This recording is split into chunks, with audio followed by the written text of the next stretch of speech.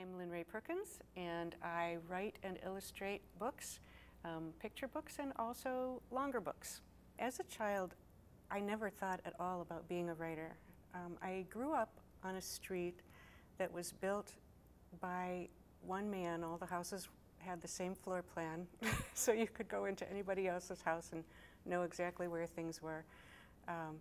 And everybody moved in within a couple of years of each other, so there were, I think, 40 kids on my street, which as a child was a really great thing.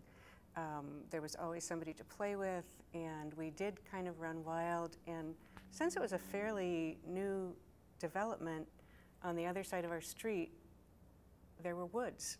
And there was this big open field called the Boney Dump, which is where the steel processing, it was near Pittsburgh, so where the steel processing places dump there, it's called Boney, and it's a byproduct of steel making. But anyway, it was this big field kind of full of cinder, and we played there a lot too. But you know, we would be gone all day, and we would come home when it was dinner time, and so there was really a lot of freedom.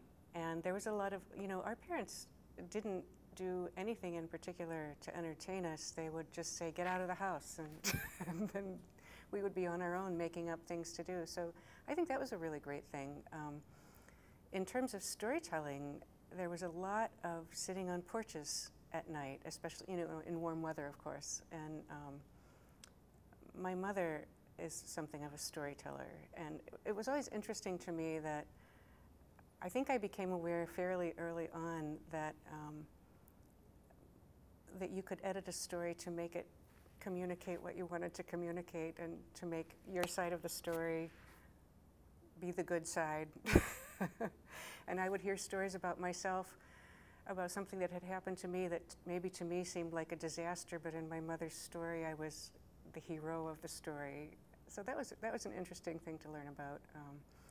I did read a lot. There are so many books that are considered classics now that I never encountered until I was an adult.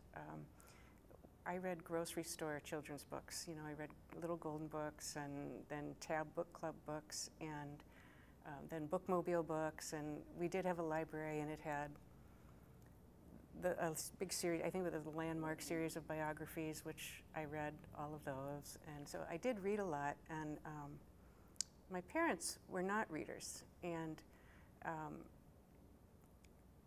they read the newspaper, but they didn't read books. And I think they thought it was a really great thing that I was a reader, and they never really censored what I read, because I don't think it dawned on them that that reading could be a bad thing.